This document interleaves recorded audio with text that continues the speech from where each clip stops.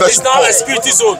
So these are some supporters of the NPP who, after hearing that the protesters are tearing down or apart the posters belonging to the New Patriotic Party, they try to replace them, but we don't know what really happened, and they decide to turn back. Let's engage them now and find out what exactly happened. So how did you get to hear that your posters have been destroyed by the protesters in the first place? It's all on social media.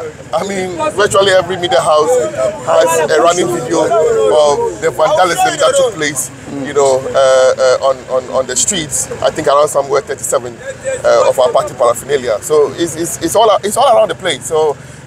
You like it or not, you will see it, and almost all of us have it on our phones. Very well. So, but I was there earlier. I was there at 37 myself, and I saw that not just the NPP posters were being destroyed, but I also saw that of the NDC, that of the any other political party that had a poster within that cycle was being destroyed.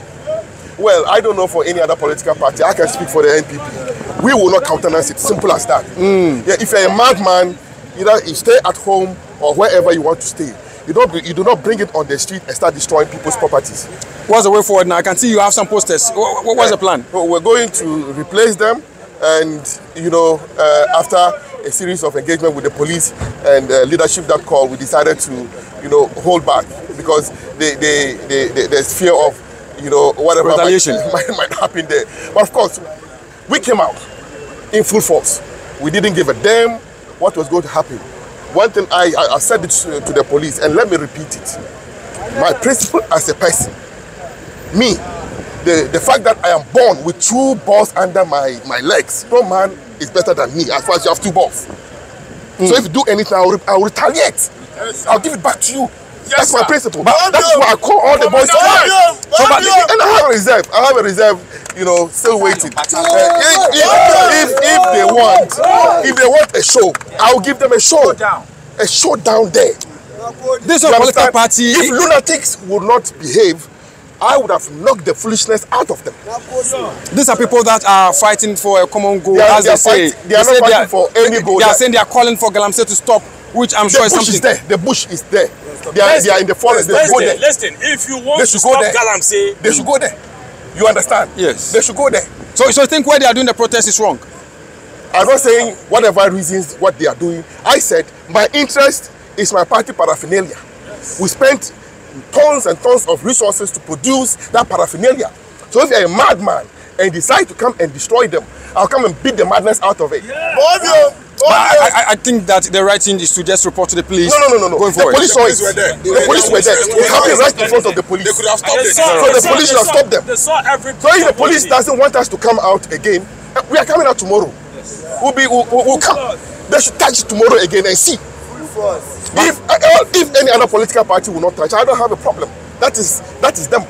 The NPP that I lead as the youth leader, my youth would not agree, would not let me be. I just have said it's a protest, and then normally protests, things like this do okay. Do you agree? I have been part of demonstrations in this country.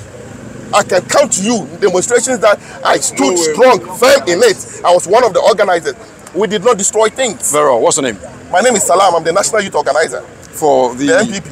Very well. So that is Salam, also National Youth Organizer for the NPP, speaking to us about how he is not happy how the posters have been destroyed at the 37, where the Stop the Galamsey protesters are currently tearing down any other political party posters, the CB, the NDC, or the NPP. He will not take it, and he's saying they are going to come back again, but hopefully the police will be able to manage the situation so that it doesn't lead to a very chaotic situation. Joseph Armstrong, over to you in the studio. We won't give power to the NDC today. Neither are we giving it tomorrow or the day after. Yeah. Allez, let's go, my friend, let's go. Everybody follow.